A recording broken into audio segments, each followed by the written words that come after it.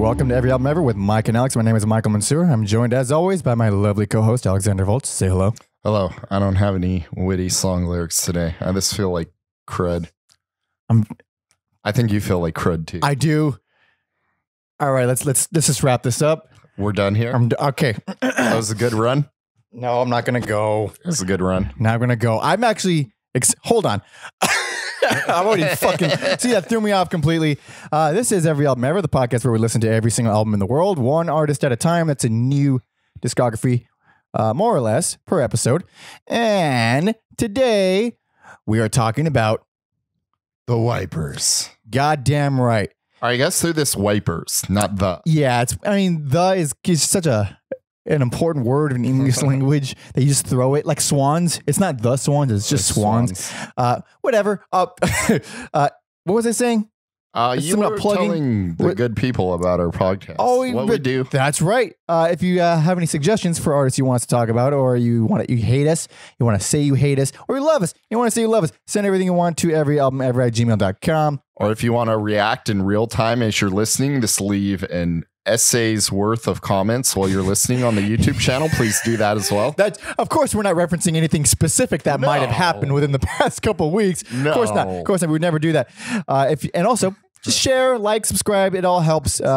We really appreciate everybody who's been supportive and has told their buddies about us, because we're morons and we have nothing else going on in our lives, and it's sad, and we're tired, and we're both sick, and we've both been sick for about 2 weeks, and life is real hard, and it's and I'm gonna get on a plane to the East Coast tomorrow, so yay. You're cramming this old podcast in there before you for the the Warcraft characters for the Horde for the cast. I don't know what that means. I'm gonna agree because you seem passionate about it.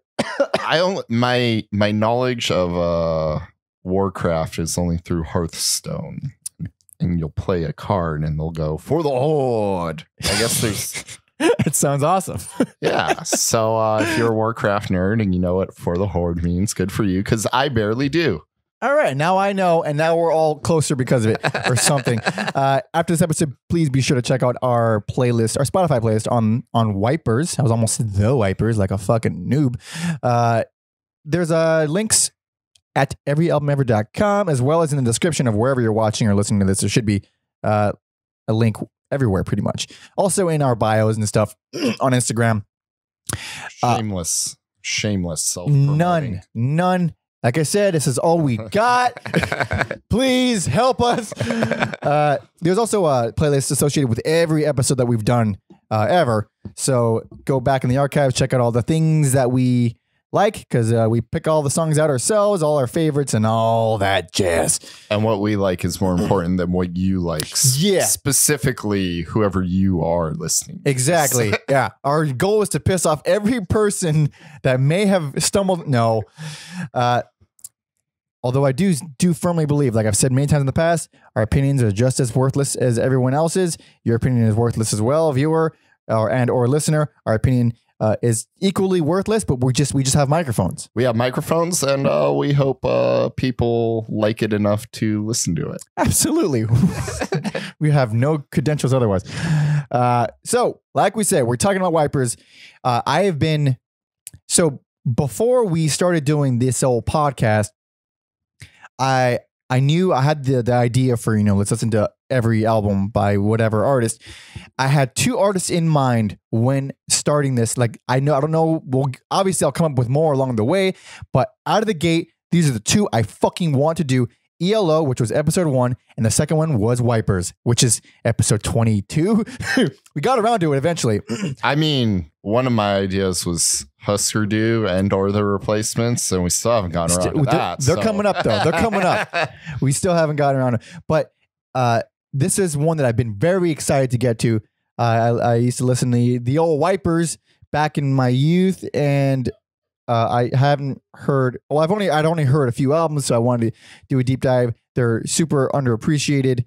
Nobody talks about them too much, a little bit, but not at all, really. Yeah, I don't really have any historical context for y'all today, so it's really mostly opinions today. You don't got no research.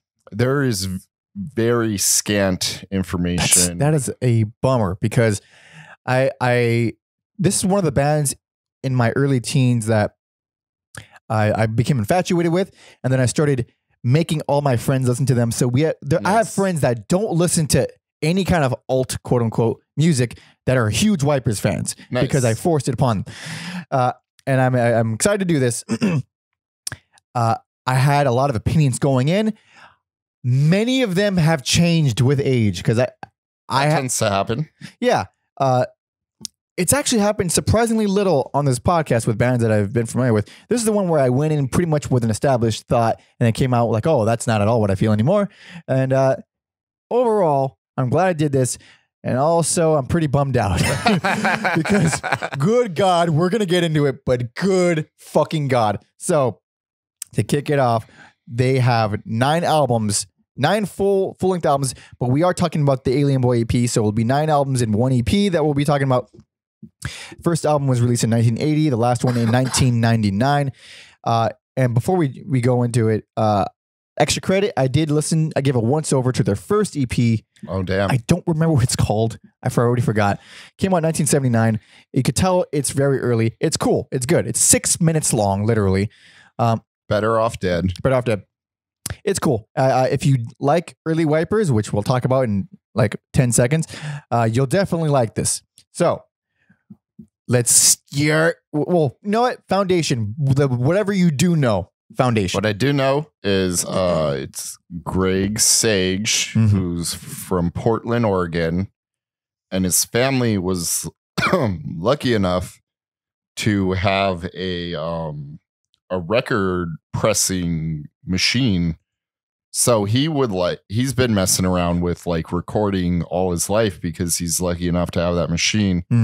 Had all these like grandiose ideas of like, well, sorry, people.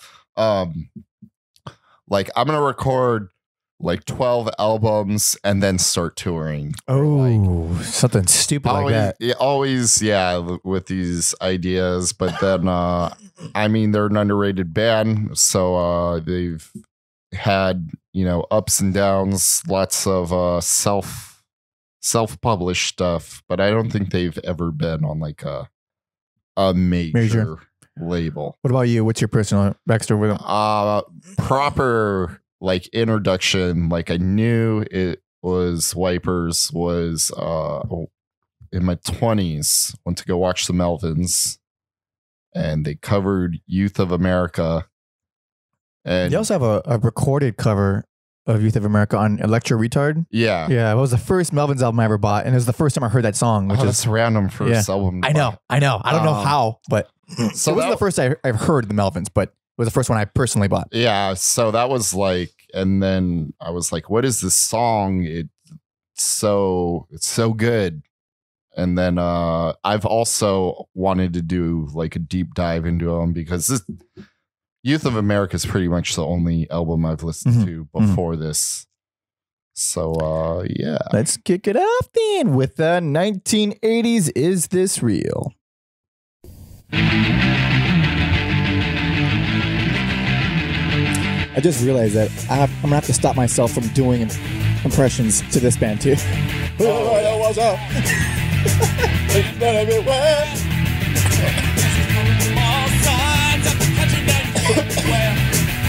Good? God damn. Let's do one real painful one.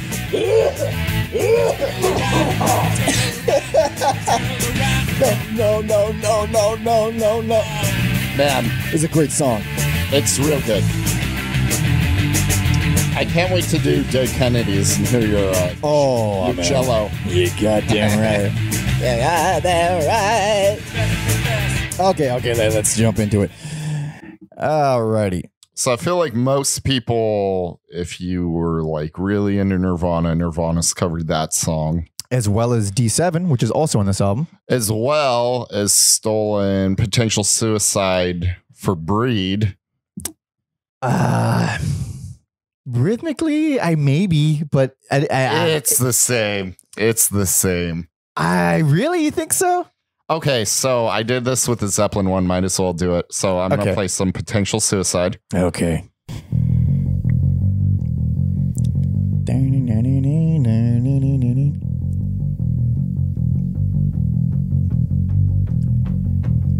This is a good song too. It's an awesome song.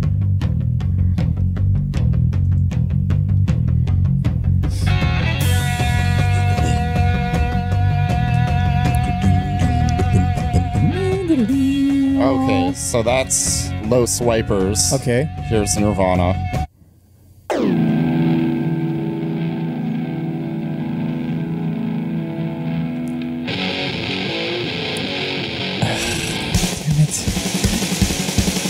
So, okay, I get it. I definitely get it. All right. All right.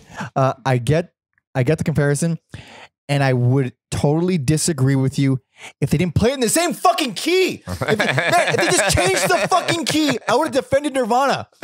Really? Fuck, man. First they steal "Come As You Are" from fucking Killing Joke. See, at least with Killing Joke, like Dave Grohl repaid them by playing drums on one of their albums for free. I mean, that's one way to repay them. And then I don't know if they did anything for Wipers. I do feel like the ripoff was more probably heavily influenced more so than like, you know, I'm gonna take this riff because it's a good riff. Because a lot of songwriting is like, oh, I hear this and I'll tinker with it. I'll change this note and make it this note. I don't do that because I'm better than it. No, I'm kidding. I don't do that because it just doesn't. It doesn't work for me. If I hear something that sounds too much like something else, I'll get really insecure about it and I'll get like frustrated. That is eerily similar, different notes, but like obviously he's influenced by them. Obviously, I mean, yeah, like he wrote that this album and some other ones were like in his top 50 albums. That makes sense. Like Nirvana's cover of "Return of the Rat," the song you were just hearing, that or the opening song, not the song you were just hearing. Their cover of that is way more famous than this version. The same with D7, which D7's fucking great too. Lots of good songs on here. This was my favorite growing up. This was my favorite growing up. This is my favorite going in. This is no longer my favorite. Oh wow. Yeah. I have a lot of fondness. I think it's a great album. The bubblegummy bullshit songs in the middle, I used to like them and it didn't used to bother me. Now they bother me. Oh, the title track? Oh. The title track? Sometimes I get it. It's a Sorry. Dave Grohl heard that and said, I'm just going to make a whole band that sounds like the title track. It's so Foo Fighters like. And plus it has that like fucking Sublime part in the middle. Oh, yeah. Yeah. Who else were we listening to where I was like, that was Minutemen. Minutemen, Unintentional Sublime. Yeah. The title track, I used to really like it. Now it bothers me. I think it's silly and a little too much. But most of my favorite Wiper songs are on this album. Yeah. Like Mystery, Wait a Minute. I fucking love Wait a Minute so much. Winter Talk for Love, Goddamn Tragedy. Like there's so many good songs on this album. I really enjoyed Alien Boy. That's such a good song. Alien Boy is fantastic. We'll be talking. We said earlier that we're going to be doing the Alien Boy EP. This is basically the song Alien Boy. The whole EP of Alien Boy, I believe, were outtakes from this album. And Alien Boy, the song, is the only one that made it onto the album. Mm-hmm. But we'll be talking about the full EP after this one. But good shit. And I listened to it like a few times because it's been a while. It's been a few years. And I was dead set, like, no, this one is my favorite. I remember it being my favorite. And then at the end of it, I decided I had to be honest with myself. It's no longer my favorite. Yeah. These first few albums for me, this effortless listening, this fun, fantastic. Yeah. Wonderful. They're wonderful. Yeah. So yeah, there was some debating going on, but hell yeah. This gets no title for me either, obviously. Still a really good super good. I highly recommend. And honestly, great debut. Honestly, the best produced album I think they've ever done. Really?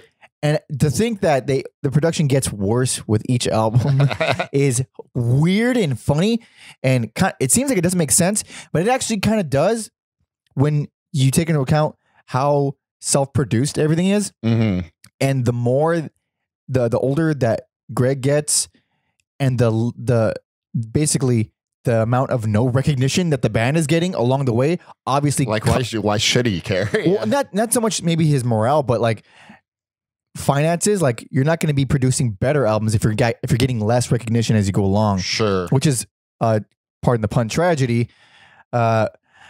Purely a bit doing it for the love of the craft. Absolutely, I hear that. Goddamn. But still, highly recommend it. Please give it a shot. Give it a shot. Where are we at next? I wonder where we're at next, Alex. We're still in 1980. We're gonna hit him with that Alien Boy EP. Hell yeah.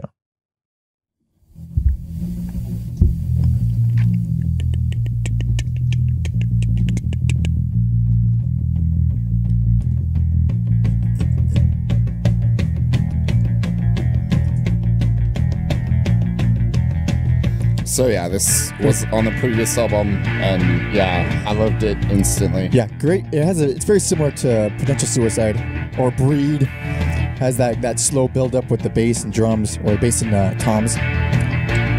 But this is a great song.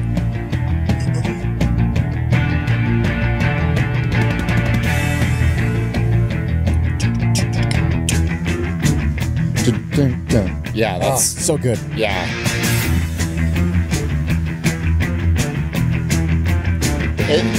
It feels paranoid. Oh, for sure. For sure. Not the Black Sabbath song, just like the vibe. Yeah, the feeling of paranoia.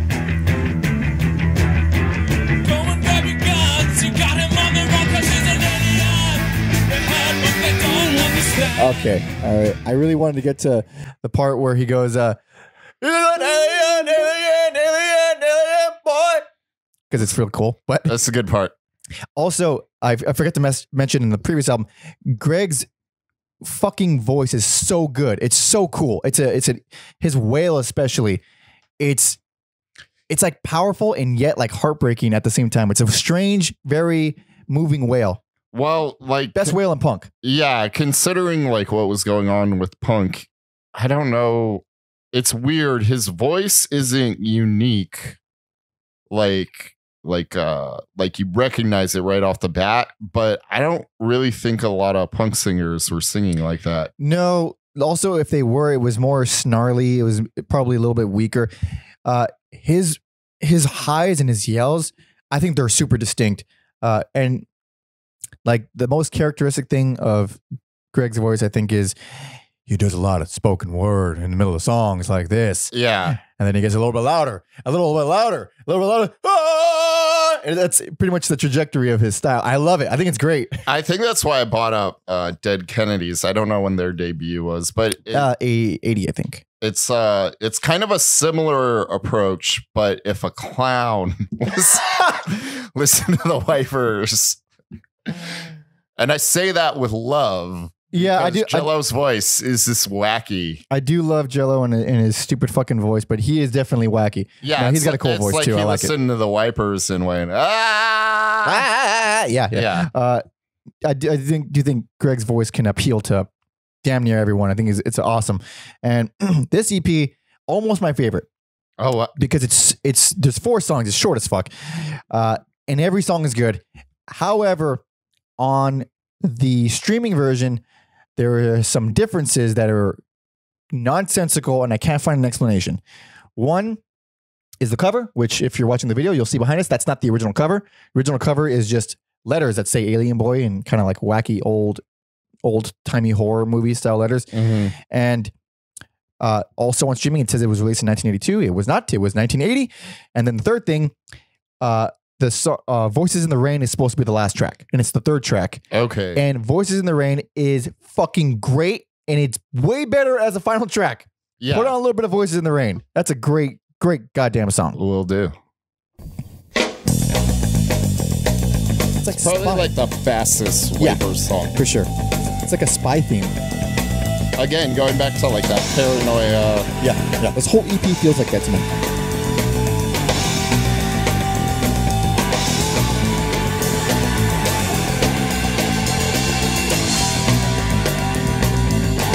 All right, so he does some like spoken word stuff, and then he comes in loud, and he does this thing.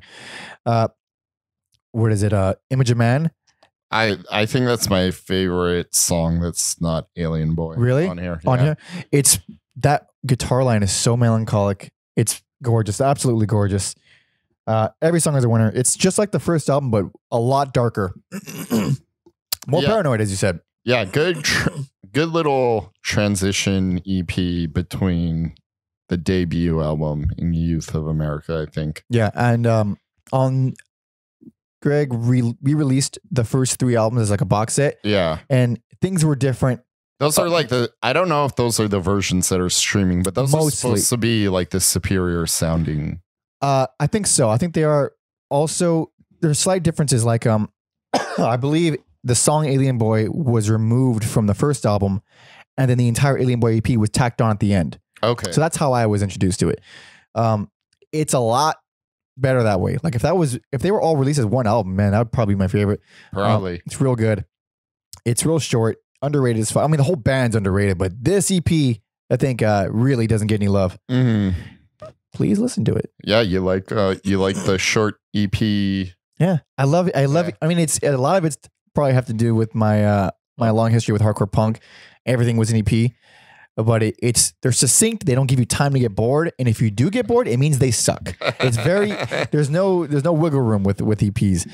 So the next one, we are at 1981, following year, and you'll see the image right behind us because Alex owns it. This is Youth of America. I love this song. Oh, it's incredible. I don't even want to wail over it, which I want to, but I won't because it's so good.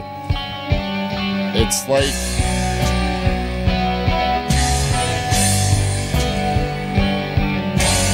it's a long intro too, but it's everyone, please sit tight.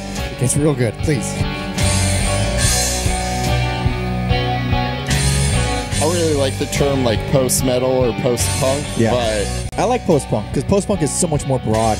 It has like a lot of things that I already like. Killing Joke, I couldn't describe them as anything else. yeah, this almost that vibe. For sure. And this is way before. This was 81. This is hardcore era. This is right in the thick of it. Yeah, we're still in the punk era. Yeah, we're not post. Not even close. Every time I turn around, He's doing a spoken word thing. Yeah.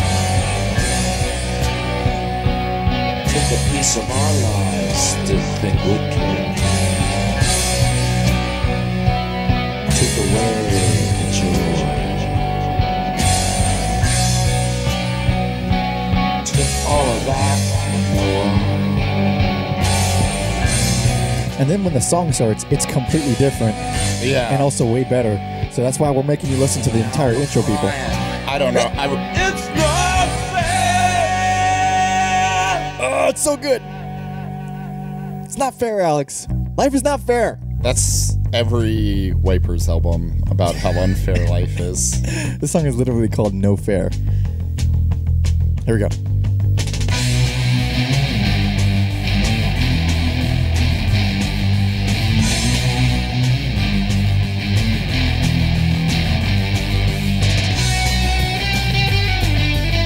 His Jesus, man.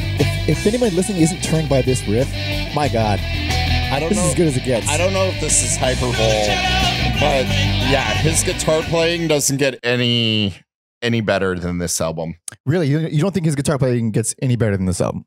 I think it gets interesting and he does some different things, but this, in terms of this pure riffage and But inventiveness, style. awesome shit. Yeah, this tends across the board for me on this album. So this is obviously your best. Well, it's my personal It's favorite. your personal favorite. Yeah. So this is my best.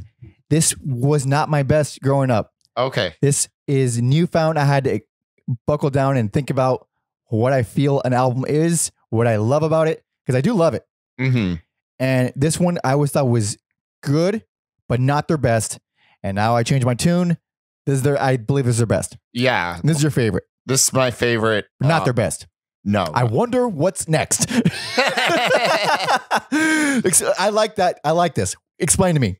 So, like, I don't like personally. I love it so much, but I think if I was going to introduce someone to the Wipers, I would show them a different album, and that's why I didn't give this one best. That's funny because that's the reason I gave this best is because I would do that. This is the one I would start with. I think there are arguments to be made. I mean, like I said, these initial albums are all amazing. Yeah. It's like picking your favorite kid right now. Yeah. So, and so one thing I will criticize is that, when I was re-listening to all these, I thought, yeah, this is not the best because of this. And that's how unbalanced it feels, because it starts out with, No Fair, which you were hearing, which is amazing. And then it goes to Youth of America, which is 10 minutes long. 10 minutes. I can only describe it as psychedelic punk. It's never been done since. I don't like, not like that. It's one of the greatest guitar riffs ever, in my opinion. Absolutely. Like, it's so catchy. It, like, even though it's 10 minutes, like, they could have just played that guitar riff for 10 minutes and I wouldn't mind. Yeah. Yeah. It's so beautiful. I can't even describe it. I implore everyone to listen to the song Youth of America. It's 10 minutes. You don't have to listen to the whole 10 minutes because it gets psychedelic, but just listen to the first couple. It's remarkable. Yeah. So it's funny that song was a reaction to short punk songs. What was it ever? Although this album is still fairly short. It's still like 30 minutes long. 6 songs though. Yeah. 30 minutes with 6 songs is interesting. And so it starts out with those 2 songs. And then before I go into that thought, I will mention on the box set, they changed the order of the songs, and this always bothered me because I never knew what was canon. So on the version that's streaming, that's everybody can find, starts out with No Fair, they follow it up with Youth of America, and then so on and so forth. It ends with When It's Over. The original version, I believe, began with side B, which starts with that's right. Taken Too Long, or Too Long, I don't remember what it's called. And then it ends with Youth of America. Yeah. And I remember going back years ago and listening to it in that order, the original order, the order which it was intended, and it's inferior. Yeah. It's inferior. The George Lucas special edition version is actually better. Yeah. So the version everyone can find, who would have fucking thought? So the version everyone can find on streaming is ideally a better version. So back to my original point, which is, it starts out with No Fair, and then it goes to Youth of America, this epic psychedelic thing. And then it ends with When It's Over, also equally impressive to me as Youth of America. And then in the middle are these regular ass indie rock poppy songs that don't fit in at all. They're just regular ass songs. Nothing at all adventurous about them. No, but they still work. They're good. Yeah, as like come down songs, because you just listen to like a 10-minute psych out. I get it in theory. And they're good songs, but it's so unbalanced. Like the beginning songs and then the last song, they fucking dwarf the entire middle of the album. So the reason why I would recommend it is because it has everything that the band was good at. Everything. All the accessible poppy stuff like the first album, as well as the crazy psychedelic, really interesting songwriting, long songs. Jamming. Yeah. This album has everything they're good at. It's just unbalanced, and that's why I don't think it's not my favorite, but I do think it has so much of No Fair alone. I think that can turn people. I think that song can turn people. A beautiful song, absolutely beautiful. So my best, Alex's personal favorite, and now where are we at next? Now we're on 1983, Over the Edge. I'm already hard.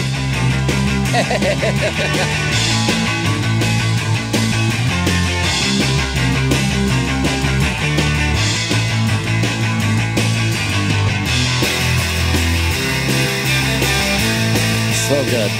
One of the best riffs I've ever heard in my life. I love this riff so much. It's not the truth I see.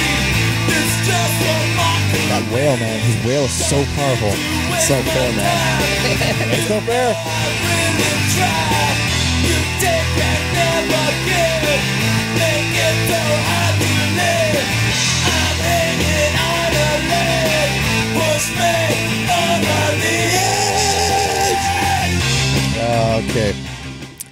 So I wonder what we're gonna say next, Alex. So this is what I think is the best album. And this is my personal favorite. We just We swapped it out. And really, honestly, it could go either way. Like, depending on my mood, I could probably switch to Youth of America being my favorite, this one being the best. I just think this one's a little more accessible. Sure is. I don't think we have any 10-minute long songs on here. Nope. There's no more psychedelic stuff, really. Ever. Really. Yeah, and I will say this is probably like the most mature, angsty album. Yeah. That sounds like a double entendre, but like it's angsty, but it doesn't get on my nerves like the way like a pop punk band. No, it's very emo band. It's very authentic. It's very sincere. Yeah. And you listen to that production, like I said earlier, that every album gets worse sounding. The drop off from the first album to Youth of America, crazy. Like all of a sudden they sound like they're recording in a garage. The drums are bad now. The drums even though these are our best and personal favorite albums, the drums on these albums are fucking horrible. It's the most basic, like the one beat throughout the whole thing. But it's the way it's recorded. It's so I hate using the word raw, I guess, but it's super. It doesn't sound at all like the same band from the first album. It doesn't sound like a regular punk band. This sounds like a dude who's dying. It's beautiful. It's absolutely beautiful. There's the themes of being trapped and stuck in a city. I'm going to play a little bit of Doomtown because I think that's a good example of something that could have been like a stereotypical punk song. I mean, we've heard a million songs about, oh, I'm trapped in the city, but I just think the way they execute Doomtown is so unique and what makes them special. Like, it doesn't start off angry. No. Just hearing this again is making me remember like the rest of the album and how good it is. Yeah.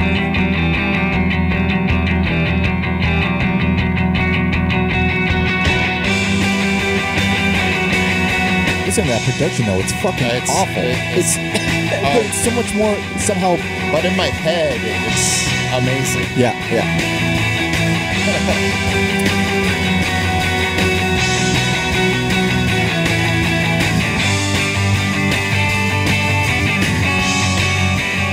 Great riff. Yeah. But yeah, that's just an example of they're giving you the angst with the music more than the lyrics. Yeah, because absolutely. They're kind of like Mike, where lyrics are not the most important. Yeah, I agree. Yeah. Also, this is 83, and I'm pretty sure Greg Sage is gay. And during this time of history, pretty sure that wasn't exactly a hey, let's all hang out and talk about our feelings kind of time. Like, hey, this is my lifestyle. Thank you for accepting me. That just didn't happen back then. Probably not in, Uh-huh. I know people think Portland's a wonderful progressive city. Oh, now, I've heard otherwise. but not back in the day. Yeah. Things are progressive because of a backlash, because things were not always progressive. This is back in the time when it was fucking dangerous. And and hearing his wail is like, man, I feel some pain, man. I feel some pain coming from this guy. Like I said, it's very authentic sounding.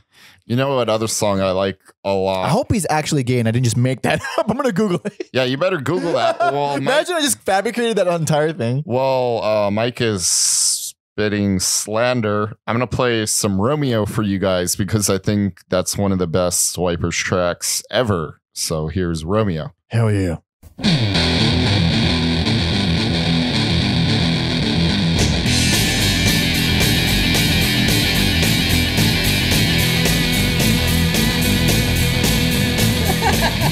Hilarious. Yeah, this is like the opposite of Doomtown. This is like high energy. Yeah, this is the most motorcycle song ever written. Yeah. It's so motorcycle. Yeah, fuck Born to Be Wild. Yeah, fuck that. I'm gonna listen to some Romeo. Hell yeah. That's a great song. Yeah.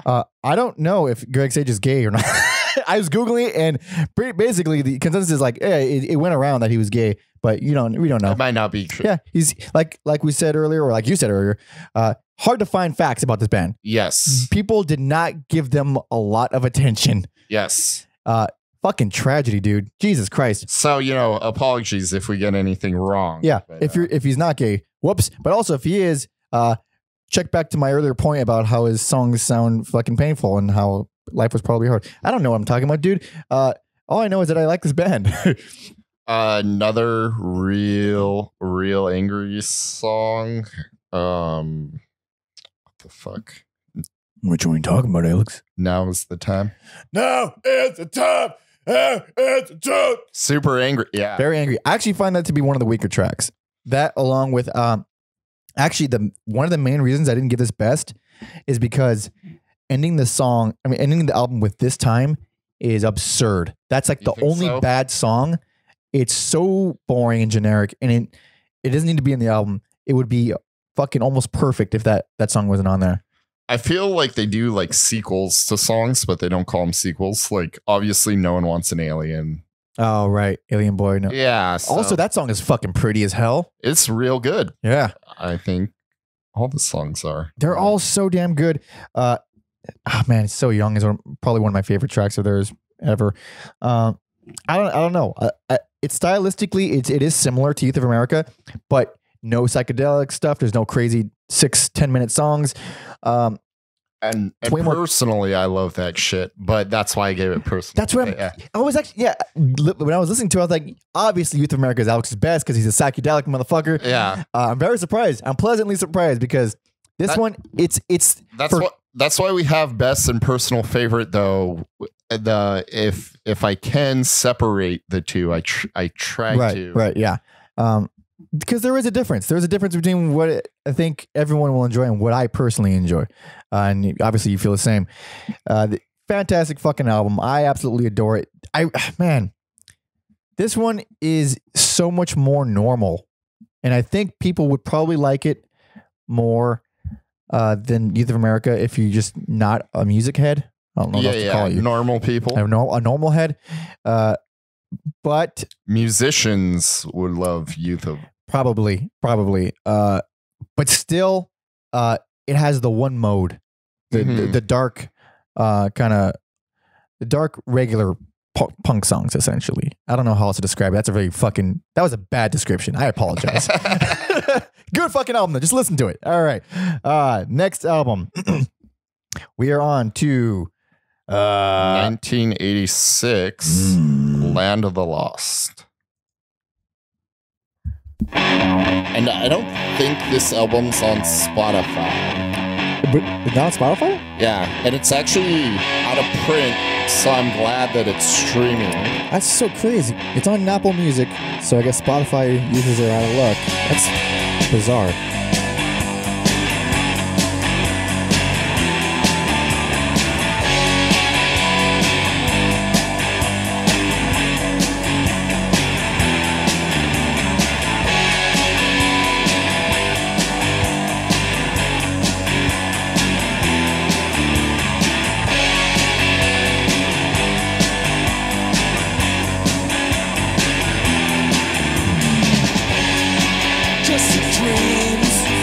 There's that voice. Fade away so fast. I know I saw you. Okay. Let's get into it. I thought this album was, if I'm judging a book by a cover, which obviously I shouldn't do, right? No one should do, because I thought this album was gonna suck. Really good. Pretty good. I dig it. Obviously, it is not the caliber of the past couple. It's not a classic. No, the past couple were so extraordinary that obviously this one, this to me it's like their version to me of South of Heaven from Slayer, which is a good album. Oh, I feel like we're gonna find about it. I keep peeking in my ear. Spoiler alert: when we do Slayer, we're gonna fight over South of Heaven. Oh, my point was that I adored Rain and Blood so much that no matter how good it was afterward, like nothing was, it couldn't compare. And that's how this album is to me. Still pretty decent. It's not revolutionary. There's no crazy, like we said briefly, the psychedelic aspects are gone forever for this band. No more will they go to psychedelic. I don't know about forever. Well, I'm curious because I don't remember a single time it happening again. Yeah. But it's dark. It's I don't know. It's less spacey too. The songs are just way more. less. I love Fairweather Friend. It's like a Motorhead. It's like Wipers covering Motorhead. Wait, which one's that? All right, I guess I'm playing it. Mm-hmm.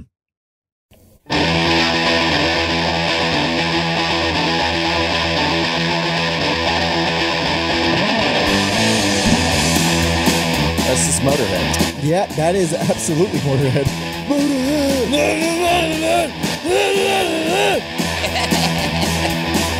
I usually do a better Lemmy. I'll have to work on that. My voice is kind of flat. Okay. I think the title track is like a much worse, slower Romeo. Yeah, it's trying to go. It's not amazing, especially because it's between Fairweather Friend and Nothing Left to Lose, which is real good. Mm-hmm. I think that the closing track, Just Say, that's one of the few songs I think is as good as like the earlier stuff. Okay. On the whole album and many after it. I think it's pretty solid. Yeah, I think that's how I feel about Nothing Left to Lose. Like you could slip that in and people wouldn't think it was like from a different album. Yeah. And this is like 3 years after the last one. Yeah, there was quite a gap. Yes. For how relentlessly bands recorded and toured back in the day. This is quite the gap. Yeah, like I mean, it's only 3 years, but for context, like 83 was like not the peak, but like a little bit after the peak of the hardcore era. And then 86, it was completely dead, completely gone. So like within that time, a lot has changed. Do you think the album title's a reference to that? Maybe. Could like potentially Dinosaurs, Land of the Lost. Yeah, that's because they didn't exactly fit in before. I can imagine after. Like, there's no punk scene. What the fuck do you do now? The title's kind of apt if that's the. We're just insinuating. We're this. Guesses because we don't fucking know because apparently no one knows because there's no fucking documentation of this band. But it's decent. I'm not itching to go back to it though, the way I do with the others, and I think that's a fair consensus.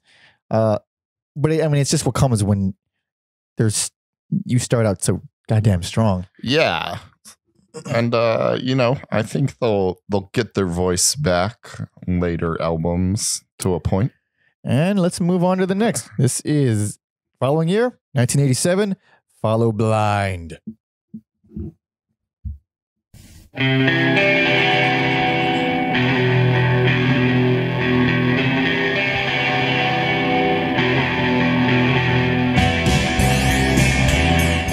More flange on the drums. Oh, Jesus Christ. All the flange.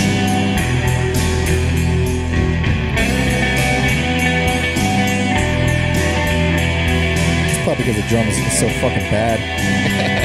They don't get better for a long time. Oh, they sound awful. There's some flange effects on there. So it sounds like a spaceman who's bad at drumming. Yeah, I hope nobody notices. Oh, wow. What happened to your voice, Mr. Sage?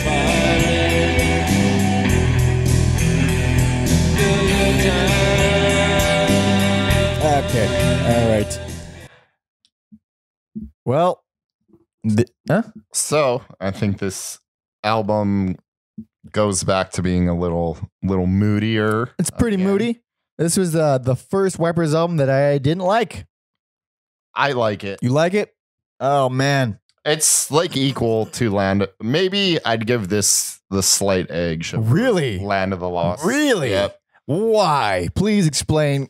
Because I found this to be quite forgettable. I think just like thematically, it feels like a more logical continuation of what they're doing. Losers Town, again, where I'm like, oh, they kind of do sequels. I feel like that's like a sequel to Doomtown subject wise, but there's some like rockabilly like stuff in there. They do dabble. Anytime You Find, I like the weird effects in the beginning of the song. You know, Greg sounds a lot like Iggy Pop on that song. I wrote that it sounds like The Cure mixed with Jimi Hendrix somehow. Put on a little bit of that. That's a strange comparison. Yeah, I don't know if we'll get the full, but that's kind of what I thought of personally. So it's kind of like the Hear the Cure, for sure.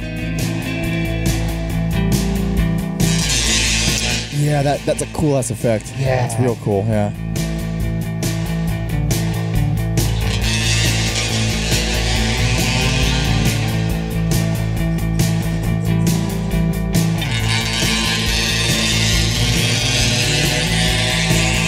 Yeah, it's just such a great song. Yeah. Whenever I'm alone with you. That's your Robert Smith. Oh. Okay, all right. So yeah, I didn't get to the Hendrix guitar solos in there, but it goes into God damn it, The Chill Remains, which sounds like a Hendrix punk song, which I know for sure Sage loved Hendrix. Oh, really? Yeah. Mm. So it really comes out on this album, and yeah, those two songs alone, I think I like Really? infinitely more than anything on Land of the Lost. Crazy. I dug the first 3 tracks, and then after that, I lost it, and I couldn't get into any song after that. No, not even Losers Town. Wait, which ones? I know we just talked about it, but I don't remember it off the bat. Okay, I'm gonna play it because this kind of a whirlwind listening to this band, because the albums are short, so you can like take them in, and then you're like, what just happened? So I'm gonna play that for Mike and the audience. Oh, right. That riff is very reminiscent of some of the other stuff.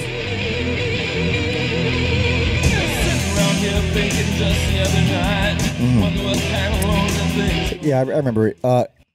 It's not that it's bad or at all. It's just It just didn't do anything for you. yeah, it's like the decent songs are fine, but within the context of a bunch of boring stuff, you lose it. It just blends right in because nothing is remarkable to me. Okay. So this one it was the first one to truly bore me. And it would not be the last. Sorry. Even though I disagree, I think that's fair. It's very tame disagreements today. Yeah, very tame. We're both tired. We both got a cough. So let's move on to the next. Where are we now? Now we are in 1988, The Circle.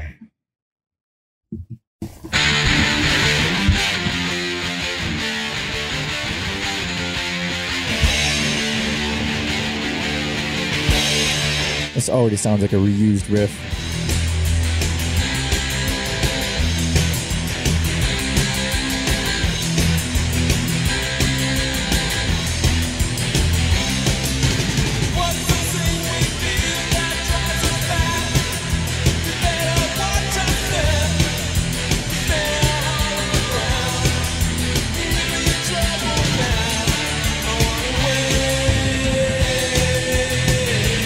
Not the best opener.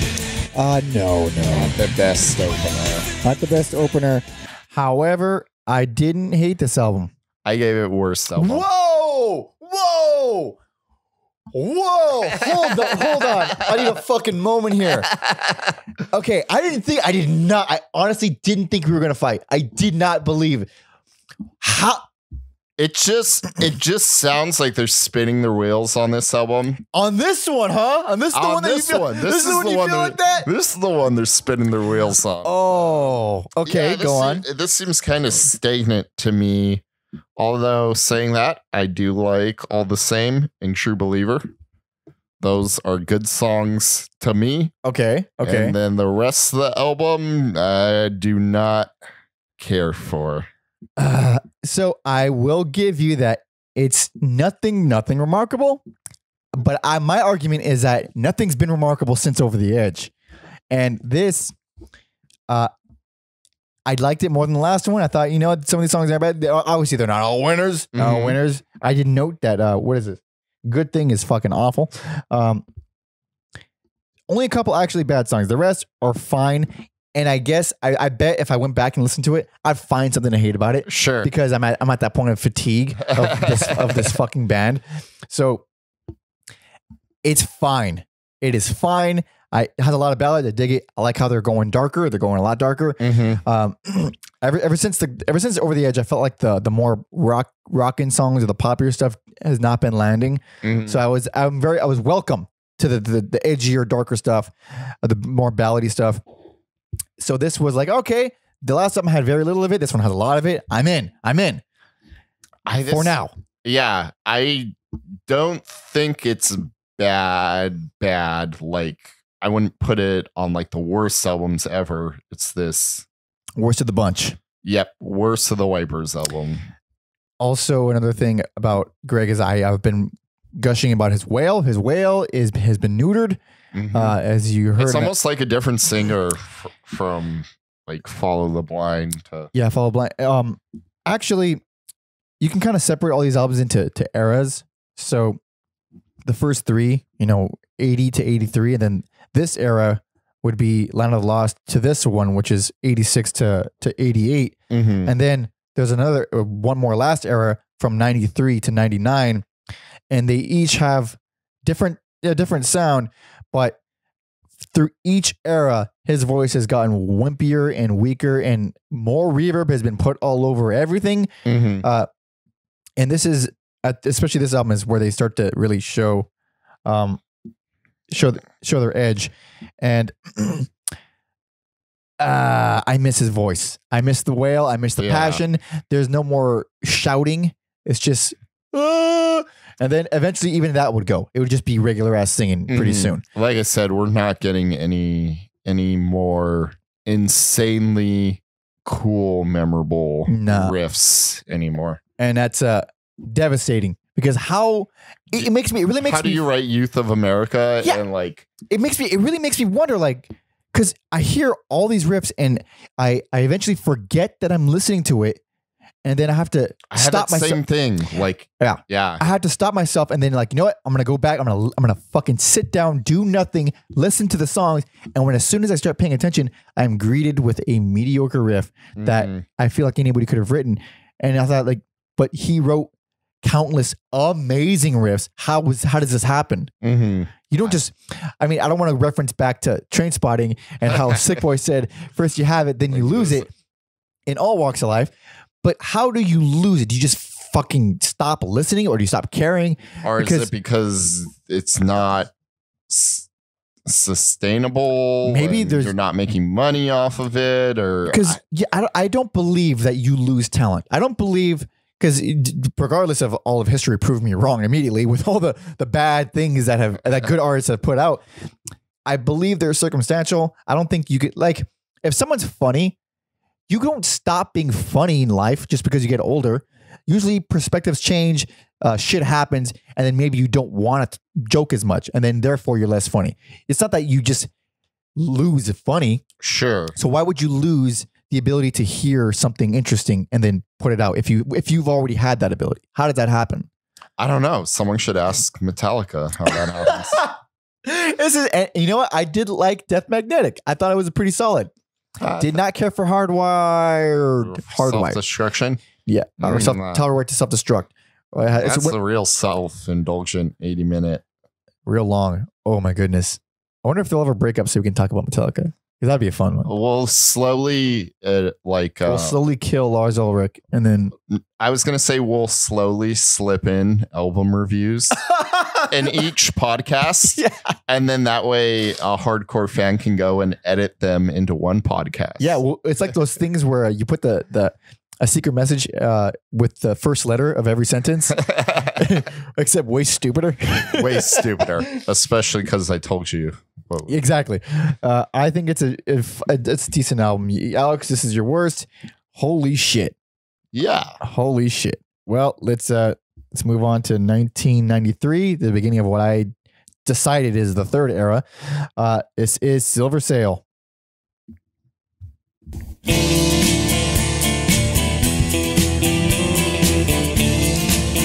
I'm scared to say it because obviously you got some fire coming. I love this song. All right.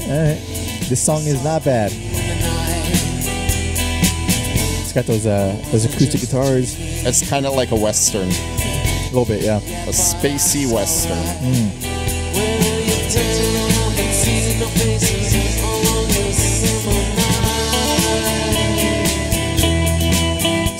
Like that's sorry. That's cool guitar playing. Interesting, yeah. He's a good That's guitar real player. cool, but it's not. Doesn't have like the weight of Yeah. Youth of America. No weight whatsoever. This thing is very, very light. All right, let's talk about it a little bit. So, this is the one that broke me. Okay.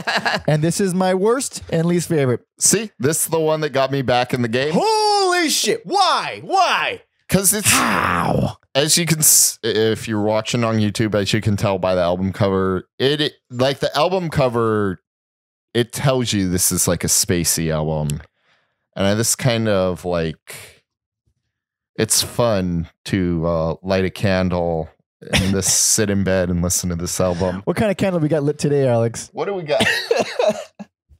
This Got is, the Candle Light Company. Light is spelled L-I-T-E. of course. So shout out to you guys. We got the Evening Fireside Glow going. It's fucking lovely. This is a great candle. We're doing it every episode now. Got it at Rite Aid 2-for-1 sale. So also shout out to Rite Aid 2-for-1 candle sale. Yeah, it's real comforting, like a blanket to me. Mhm. I think Standing There is a real sludge metal song. I don't remember. I think I actually liked that one a little bit. So I'm going to play that. And then it's so weird because it's a real spacey album, but the title track has like a lot of energy. Fuck that song. Sorry. Hey, y'all don't say that. Okay. So we're going to play Standing There because we both enjoy that. Yeah, it's sludge without the distortion. Yeah. Like the Melvins could also cover this song Yeah. and have it be awesome.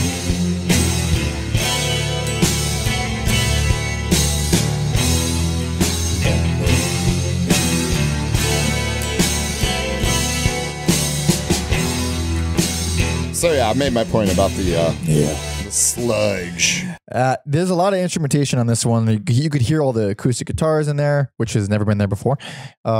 Very clean sounding. Still a lot of reverb. It's only getting heavier with the reverb, which is fine. It works for the edginess and the darkness of all of it.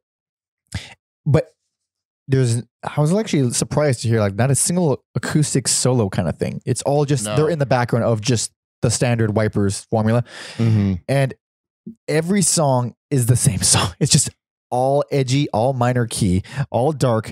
I couldn't tell you a single fucking riff if I tried. It's the it's Wipers Dope Smoker. Just view it as one long song.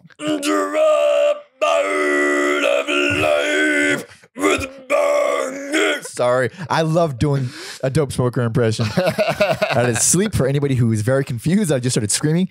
And you'll be even more confused when you throw on Dope Smoker, an 80-minute song about hashins. An What? intergalactic pot fuel. Oh, something that makes sense. For a second, I thought you were talking gibberish, but now I'm on board. No. That doesn't make any All right, we're detracting. Yeah. But yeah, I don't know. I think it works as this nice little package of spaciness.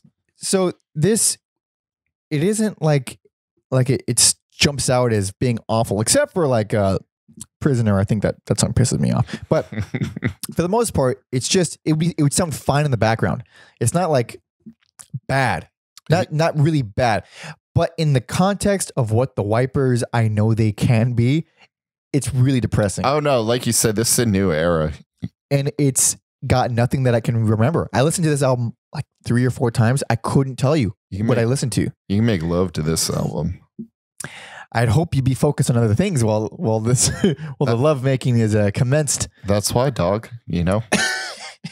But just enough. Just enough for background noise. You did make a good point with the Dope Smoker reference, obviously. Well, not obviously, but like oddly, because it does sound like one long song. And it's shorter than Dope Smoker. It's only like 40 minutes. Well, it's fucking a full album. It's not just one song. But this is also, I think, Greg's weakest vocal performance this whole album. He does not 1 ounce of attempted wail. I wonder if that's why it's so spacey. Like if we just give you like texture, you won't care about the vocals. Texture wise, I think it's actually pretty cool. I like the cleanness of it. I like the spaciness. Oh, it's not too spacey actually. I didn't feel that coming from it. Maybe it's just because album cover Maybe is spacey. So I did what they told me. I associated. Good job. Yeah. Where are we at? What's next? Now we're on to 1996, The Herd.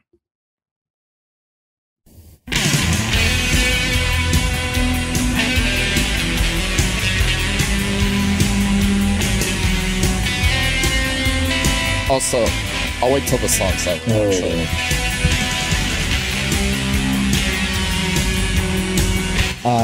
Even more reverb. Even more reverb than I thought was possible.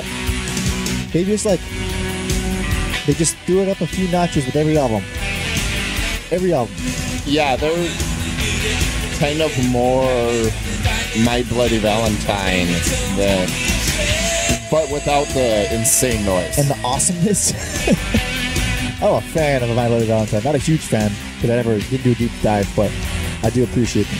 Okay, let's talk about it. Sorry, I got my verbiage messed up. So Silver Sail is dreamy. This is more spacey. Okay. So, and there is a difference between the two. I think spacey I equate with like more trippiness, where dreamy is more like relaxing. Okay, so last album, Dreamy, this one, Spacey. Yes. I'll agree with that one. Okay. Because I didn't hear the spaciness in the last one. No, this one, as you can see, again, with the space album cover. So, this one might as well be the last album to me. This was my worst for a while. And then I finished the discography. And then even though, because like I do the notes as I listen to the albums, and I usually have a conclusion by the second listen or however many times I listen to it. And then by the end of the discography, I still had not come to a conclusion of what my best or worst was. And I had to go back and like, what the fuck do I feel about this? Yeah. And this was my worst for a while. And then I went back to Silver Sail and I thought, no, I hate this. Like, hold on. Let me listen to this one again. Maybe I'll hate it again. And I realized whichever one I listened to last, that's the one you're going to hate. But the reason I gave worst to Silver Sail instead of this one is because that one broke me. That's the first one. I liked one guitar line in that whole album. This one, it is just the same fucking thing, but his wail is a little bit back, and that was enough for me to be like, okay, all right, good enough. I disagree. Okay, why? I think, what do I like on this? Sinking as a Stone is a real wacky guitar solo on that song. Just all over the place. I'm gonna play a bit. Hit it. I'm just gonna fast forward a little, so maybe. Still gonna fast forward. Please.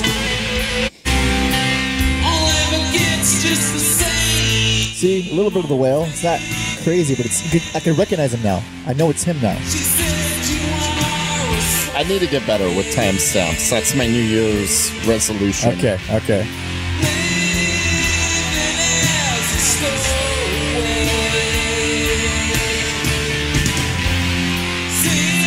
Damn it. You're torturing our listeners with this garbage. Yes.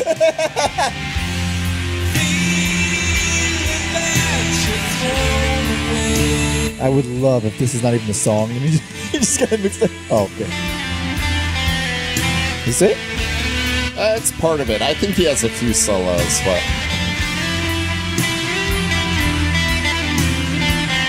I think this part's just This is pretty standard, yeah. real nice, and even though it's standard. Nothing to write home about. No. But It's not bad. It's Pleasant. It's all pleasant. And like, again, it's like the last one where I can't say it fucking sucks. It doesn't suck, but nothing about it grabs me. I like Defiant too. I don't remember that one. Real quick. Sorry. Just a quickie.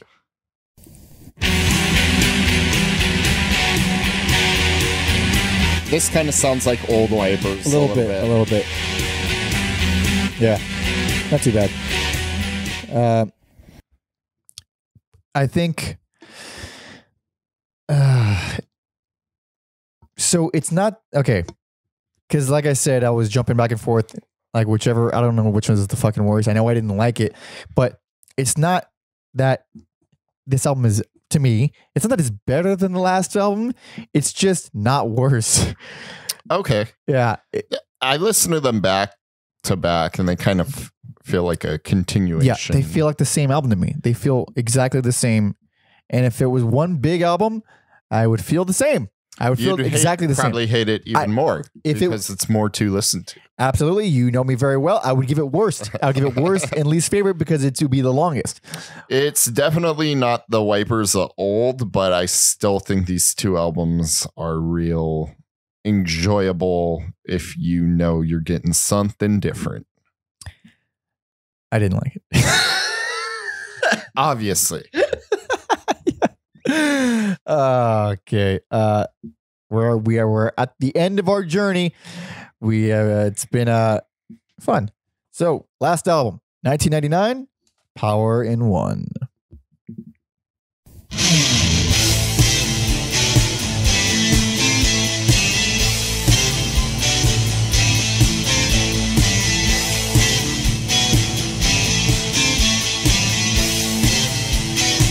I think you said it when we were listening to it earlier. This is like a Stooge. Huh? This is like the Stooges, the song. No, I didn't say that. I think it's kind of like the Stooges. It is a little bit.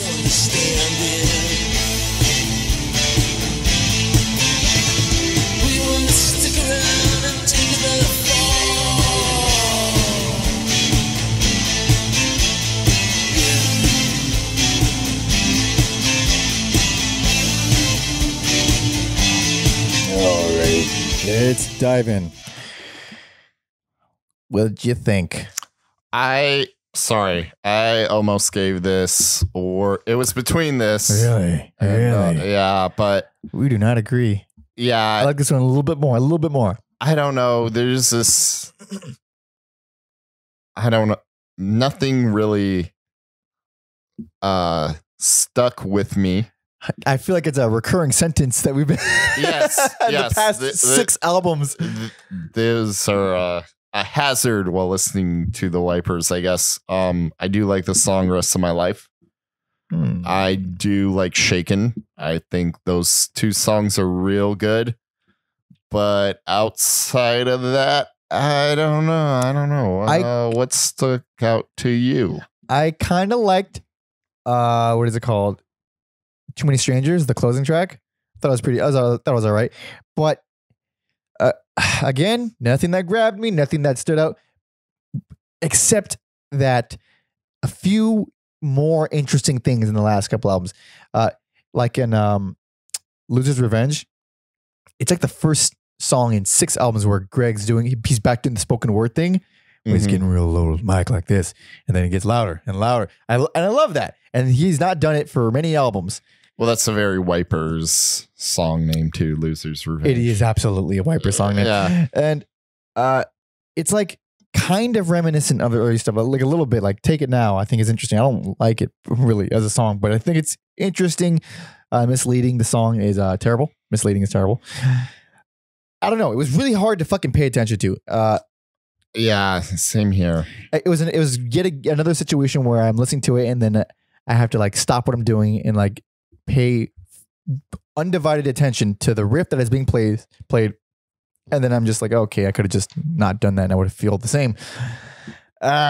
Obviously, give this the slight nod over the Circle.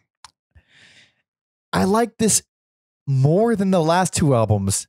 Not as much as the Circle. I disagree. Man, I just... Oh, God. This was so difficult for me. Yeah. And it's always funny when the hard, quote unquote, hard parts of this podcast come up, which is it's not necessarily listening to a bad album. It's because you listen to a bad album, you know it's bad and you don't like it and you have an opinion on it. This is not necessarily bad. It just doesn't grab you. And if you say it sucks, then that's being unfair as fuck because it doesn't suck. It's just I don't want to listen to it again. And it's formulating an actual thoughtful opinion on it is oddly enough the most difficult thing. I always say that about movies now because now you get like so bad it's good. The worst thing a movie can do now is be boring, and I guess music's the same way. I disagree. I think if a song pisses me off, which they tend to do, then that's as bad as you could be. Yeah, music and movies are two different mediums though. So, but it's a similar situation where it's like it's hard to find words. Like, how much can you say about something that's? I don't want to compare it too much because that'd be highly, highly insulting. But it reminds me of that whole middle section of Devo's discography, episode 3. Please check that one out. Rough. So that was real rough. It's real rough. It's real bad, and this is not even close to being as bad as that. Not even close. No, their 2 albums are way better than those Devo albums. For sure. But it did spark the same kind of thing in me where I'll never remember a song after I'm done listening to this. So what do I say about it? What can I possibly say about it? I guess you mumble about it into a microphone and hope it's good enough for people. Is that what you do here, Alex? Is that what you do? That's what I do 1 to 2 hours, depending on the artist. But it also just solidifies my everyone's opinion pretty much is that the first 3 albums are so fucking good. First 3 albums, the first 2 EPs. And yeah, I would even say if you like some shoegaze, I think, The Herd and Silver Sail are worth checking out. I disagree completely. I think you should. I think if you like shoegaze, if you found anything that we played even remotely interesting, then sure. But I think the bits that we played are the clearest representation of those albums. You're not missing anything that we did not play. There's not some hidden track that's somehow this mind-blowing fucking thing. Or maybe there is. Or maybe you're a liar. God damn it, Alex. I always, what's funny is when we started this, I'm like, we're gonna go to the record store and I'm gonna buy some like obnoxious albums in your presence. I still haven't done that. When I get back, we're doing that. Just film me just fucking yelling at strangers, shaking your head, or disapproval. Yeah. Or I'm gonna give Mike my stack of records and make him check out with it, so he has to. Oh, feel the shame. Yeah. Embarrassment. Oh no, my image. But anyway, that was our very thorough overview of the Wipers. Still believe they're underrated. Still believe they didn't get enough attention and that people don't talk about them nearly enough. Please give them a shot. They're fucking cool. They're fucking very cool, except for all this shit that I talked at the end. Anyway, recap. Alex. Personal favorite, Youth of America. Best album, Over the Edge. Worst album, The Circle. So very similar response from me. Youth of America, 1981, best. Over the Edge, 1983, personal favorite. And Silver Sail, 1993, worst, least Best favorite. album. Oh, how fucking dare you. Fucking slanderous bastard. Anyway, thank you so much for listening and watching. If you have any comments, suggestions for other artists, other feedback, and all that shit that I might not respond to, we'll see. Send everything you want to everyalbumever@gmail.com. And of course, please share with a buddy, with someone you don't like, or like and subscribe and leave a review and a comment and all the fucking things that would help us out a lot because we love people hearing. I don't know where I'm going. Whatever. Just please help us out. You know what to do. And of course, after this episode, please be sure to check out the Wipers playlist on Spotify or in the description of wherever you're listening, everyalbumever.com. There are links all over the place. Links all over the place, as well as from previous episodes. So go ahead and check those out too. Also, Instagram. Check me out at Pope Jesse Ventura and Alex at Mother Puncture. We do many things. We post lots of things. I like to post funny things that I think are funnies. Sometimes I'll post my record collection, and sometimes I don't. Go in a drought. Yeah. I post a lot of music bullshit, me playing music or clips from this show, or a lot of it's license plates, really. Stupid license plates that I encounter in the world. Also license plates that people send me that are silly, and I make comments about them. Like to have fun. I saw so many today, but I know you have an excess. I have, hundreds of vanity plates that people have sent me. I got a 3-for-1 today that was so, like, all 3 in a row. That was so tempting. Really?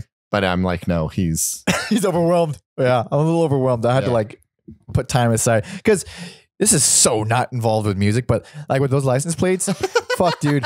Like, I love doing them, but the thing is, every time I post one, I have to think of a joke, and I'm not a fucking comedian or joke writer, so it's like, fuck, man. Like, it's really not hard, but I gotta be funny. It's hard, and I like to think that they're pretty little tickling. I like to think they're okay, but I would love to pick the closing track if you're okay with that. No, I feel like I've had the last 2, and I think you were more passionate about the art for longer in your life. Yeah, I was looking forward to this quite a bit. Although in the end, I think I came out the bigger fan. You came out. That's funny.